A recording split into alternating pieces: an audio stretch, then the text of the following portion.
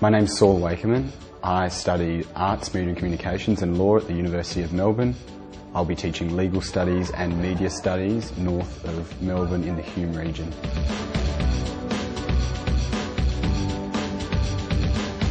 Reservations? Yes, I definitely had some reservations. Primarily the fact that Teach for Australia was in its second year of action, and in that regard it was a new organisation with questions perhaps still being answered.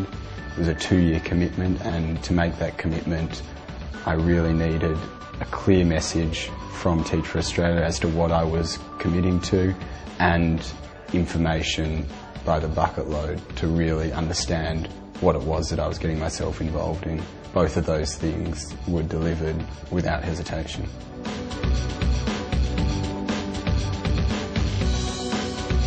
Well, I guess I'm expecting it to be a lot more personal.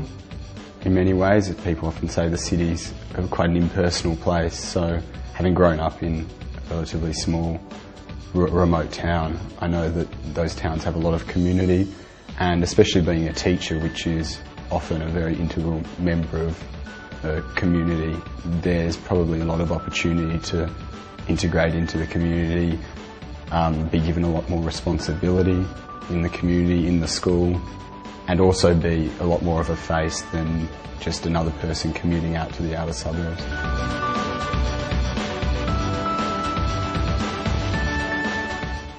I think I can bring to a school what I'd bring to a school wherever I was placed, and that is a real drive to see educational change in Australia.